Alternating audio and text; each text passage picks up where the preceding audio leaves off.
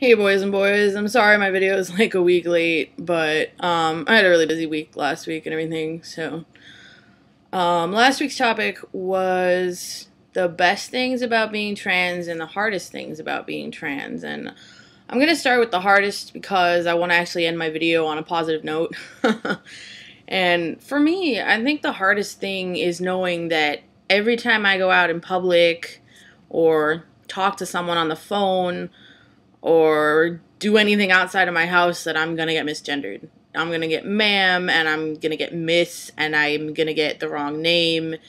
And it's really, I think that's the hardest thing because I feel like I'm trying really hard. I'm being who I am, and I have a really hard time hiding my chest. I've talked about it before, and I have a really hard time with my hips. And so I think that's the hardest thing. And then having people that know that I'm trans misgender me is actually, I think that hurts a little more.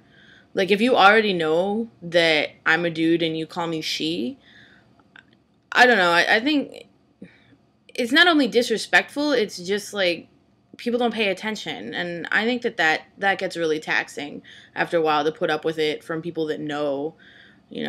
It's actually easier to take it from my mom because she's my mom and I was her daughter for 25 years or whatever. And okay, I get that. But like, if you only knew me like for a little while, if you've always known me as trans, because I'm pretty open about it, then there's no excuse. And so I think that's like the hardest thing.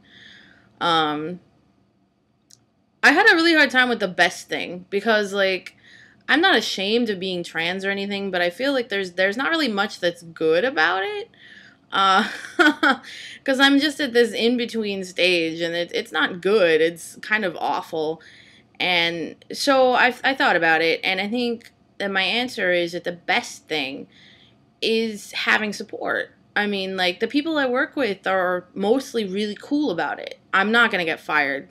I'm not really in danger of losing my job. I'm allowed to correct people on my gender. I go by the right name, and that's all fine, And then when I was first going to start hormones, because I originally didn't want them, when I was first going to start them a couple months ago, I was like really scared about it, and I was like, I don't know, because it's going to ruin my voice, and I'm going to be a caveman, and, all these things that were going through my head, and my boyfriend was just like, well, you need to do what you need to do, and he tried to allay my fears and stuff, and my mom was not helpful. She was just like, well, are you sure you want to do this? Because these reasons and these reasons, and I was like, thanks, Mom, you're not helping.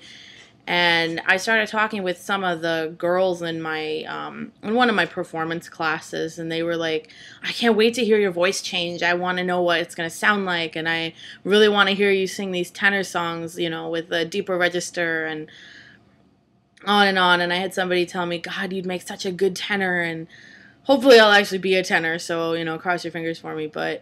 And I think that kind of got rid of the fear some, is that some people were, like, excited for me, and they were like, I'm so glad you're doing this, Tim, and, and I finally got hormones, and I talked to the people at work about it and on Facebook and stuff, and people were excited then, too, and they were like, oh my God, that's so cool, I can't wait to see what changes, and I can't, and it's not like they're treating me like a spectacle or like a freak or anything. I think it's more like they're genuinely happy for me that that this thing that I've worked so hard for is actually going to come to fruition. And so I think that's the best thing is those conversations and the way they make me feel.